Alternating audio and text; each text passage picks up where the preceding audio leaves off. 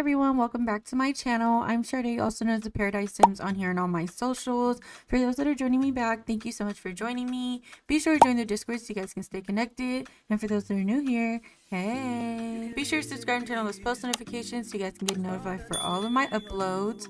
In today's video, you guys, I'm going to be showing you guys and giving you a few tips and tricks on a few configurations and mods and overrides that I have in my game in order to achieve better in-game lighting and better in-game graphics. As always, everything mentioned in today's video will be linked below, so be sure to check out the description for that.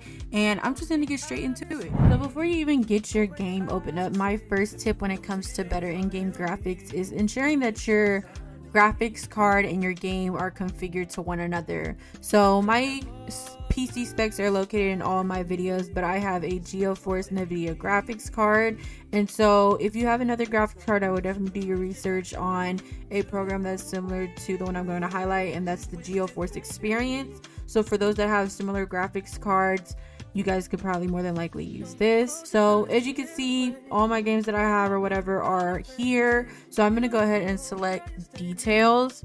And so right now my game is not optimized, unfortunately, but what this does is if you were to configure and optimize your game, essentially it will fix items such as shadowing, in-game objects, you know, reflections against the water. It also increases the quality of how the Sims look, the textures of some of their clothing, visual effects such as smoke and fire, and also like distance, so you can see further out into your game. So if you were to configure this correctly, you can of course like change edge smoothing and stuff like that here, but I definitely would recommend configuring it to your graphics card so you can basically push your game as much as your graphics card can essentially handle. So definitely would recommend the program like GeoForce Experience for those who have similar graphics cards, and then for those who don't, I would definitely do your research on similar items as well. Now, as for in-game settings, I'm gonna go ahead and show you guys my in-game settings. So I do have my refresh rate on 120, which I probably shouldn't, but typically as long as it's at 60, you should be pretty much good. As for my graphics, I have my Sims quality on very high. I have my objects on very high. I also have my lighting on very high as well. Reflections and visual effects are also on high. I do have my edge smoothing off. Sometimes I turn it on, sometimes I turn it off. Recently, I've been just keeping it off. I do not like how it looks right now. 3D scene resolution is also high, along with my view distance. And I, of course, do not have laptop mode checked. They do not have laptop mode checked. So these are my in-game settings. These work for me. Of course, these are the settings that work for me. I am, of course, like beating the hell out of my computer, and my computer is screaming, and you guys could probably hear my fans every now and then in a couple of my videos, but I know my computer, I know that I could push it to this limit. So these are mine. Of course, just be careful with your own graphics depending on what kind of graphics cards and everything you have, to make sure you're not overloading your computer. Another mod that I recommend is the sunblind mod by softerhaze. And what the sunblind mod essentially does is it's a realistic lighting overhaul, and it changes the way that sunsets look in the game, and also creates more realistic daytime lighting and desaturates certain lighting and shadows at night. And these are some of the images that are available on the download page, and I definitely recommend sunblind. It makes such a huge difference in my game, especially at night, because my game used to be really dark at night and it is super bright during the day. So I definitely recommend this. The way to download it is not as difficult as people make it seem, and they did just do a update for the Love Struck EP. So I definitely think this is a must-have when it comes to lighting, because it makes such a difference. You know, just the sunsets and the sunrises are much more beautiful. So definitely would recommend sunblind by the creator softerhaze. Another must-have replacement that I have in my game is the no blue override, and this essentially is a lighting replacement that removes the blue tint that comes with the Max's game. So with no blue, it will completely remove that tint, and it does appear more realistic. There was an update, and so there are 3 different variations to choose from. I use just the normal default gameplay version, but as you can see based off the images on the download page, there are several different options, so you can make it darker if you choose to do so. With no blue, you have to download no glow. You don't necessarily have to, but they essentially go hand in hand. And with no glow, as you can see, it removes that glowiness compared to the regular EA Maxis light, and so the two kind of go hand in hand in my opinion. You can have one without the other, but I don't think it really is the best to do so. So definitely would recommend no blue and no glow by Luumia in order to achieve some better graphics as well. That kind of goes hand in hand with sunblind. I think like those alone, honestly, especially for maybe Mac users who don't have other lighting resources or lighting programs, those I think are pretty good overall and can really work as well. So definitely would recommend those two by Luumia. The next program that I would recommend is gshade. Now, full disclaimer, I am aware of some of the unusual activity that was reported with the creator by gshade, and like full awareness, there was reports of there being possible malware within the program, and I know some people might not be comfortable with that, but me personally, I have never experienced an issue with it.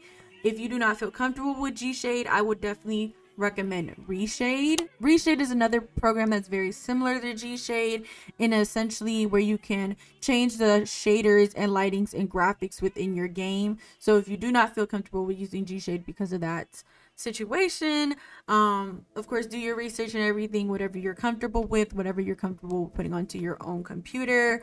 But those are two that are very similar. But for this video, I'm going to mainly talk about gshade.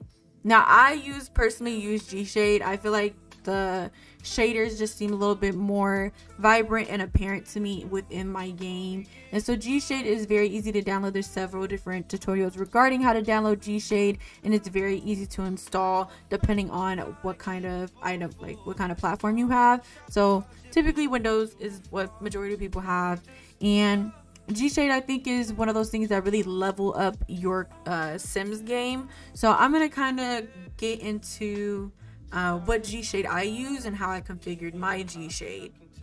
Okay, so once you install gshade into your computer, depending on what kind of keyboard or PC you have, to bring up the menu, mine is Shift Backspace, and so I'm gonna drag it over here. And so the gshade that I use is always linked in all my videos, but I do use the Pearl by Emily gshade. So this is the gshade that I use, and so this one is definitely less red toned. This is the before, prior to applying the gshade preset, and this is after. And I love this creator. I love all her builds and everything, and so I definitely really love this gshade preset. It makes such a difference to your screenshots and to the way that your all your builds and everything in your worlds look. So I definitely recommend this gshade for those that are kind of trying to find the right one. It's very crisp, very clear. Just, I don't know what it is, something about it that I just really love. As for my gshade, as you can see, mine is the Pearl preset with changes. So not only do I have the Pearl preset installed on my computer, I also have a few others such as Boho Dreams, which is actually a reshade preset, but I still use it sometimes. And I also have Cocoa Milk by another creator and an old preset that I have. And the thing when it comes to playing with your gshade is playing with the different shaders. So I added a few different shaders that came with a few other presets, and I added them onto the main Pearl preset that I had because that was the main one that I like. So for instance, I added like the MXAO that just makes things appear like more blurry, and then I also added a retro tint on there as well, and also added ADOF, so when I hit tab it will create that like blurry background almost. So that's another way to just get like better pictures and stuff like that as well. So definitely recommend the hotkeys thing. So definitely playing around with the different shaders to make kind of what you're looking for. You can always adjust the settings as well, so you can make For instance, you can make a tint more darker or you can make it lighter. So definitely don't be afraid to mess around with the settings when it comes to gshade, so you can achieve the specific type of shading and imaging and graphic and appearance that you like. So definitely don't be afraid of gshade. Mess around with the settings, mess around with those shaders, get used to them so you kind of get familiar with which ones do which. Yeah, definitely would recommend gshade and definitely would recommend that preset as well. Another mod that I definitely recommend is by one of my favorite creators, and that is Northern Siberia Winds, and that is the Even Better Sims 4 lighting mod. And this mod, essentially what it does is it makes your in-game lighting even better. So this is what your game would look like with the no glow and no blue mod that was mentioned earlier, and this is what your game would look like with the better in-game lighting mod and even better. So it makes a substantial difference in the lighting and the brightness of your Sim's face within your game. And there's even better mod lighting for indoor settings, darker indoor settings as well. So it's just a default in-game lighting mod, and it's base compatible, and it doesn't affect your game performance in any way. So definitely would recommend this for better in-game lighting, so you can of course have way better in-game lighting and your Sims appear way more gorgeous in game. Another mod that I have in my game is called No Fade on Everything, and this is for realistic plants and objects, and this is by the creator Mizoreyukii. And so what this mod does is it essentially removes all the fading off of objects and plants. And I think it's a small detail, but it makes such a huge difference because I don't like when the plants look faded. I don't know why, but it was just a personal preference for mine. So this is a small little mod that makes a difference in regards to just overall graphics and how your game appears. So definitely would recommend the No Fade on Everything. Another creator that I definitely recommend is Tech Hippie, also known as Hippie, and they have several different series of overrides and replacements for terrain, plants, roofs, foundations, anything you can basically name. They also have overrides for like tram railways and stuff that are like in Willow Creek, but I definitely recommend this because it completely changes everything. It makes simple things like the ground and grass and the normal plants that you see everywhere look so much better, and just overall way more realistic as well. There has been I've personally had some issues with some of them, but I still keep these mods in my game. So of course read the creator's notes to make sure you're downloading the most up-to-date version of it. But definitely would recommend all of these mods by Tech Hippie in order to change your game up a little bit. It's a small detail, but you will realize it when you kind of like looking at certain things and you're like, oh, that looks very different than before. So definitely would recommend the terrain and overrides by Tech Hippie as well. Now for the last override that I'm going to highlight in today's video, this one is a little bit more on the difficult end. I'm not gonna lie, I still barely understand it to this day, but I know it makes a difference in my game, and that is the Sims graphics rule override. And what this is I'm actually going to download it so you guys can kind of just see it. So what the SGR override does is it essentially changes certain graphic rules in your game. For instance, like view distance.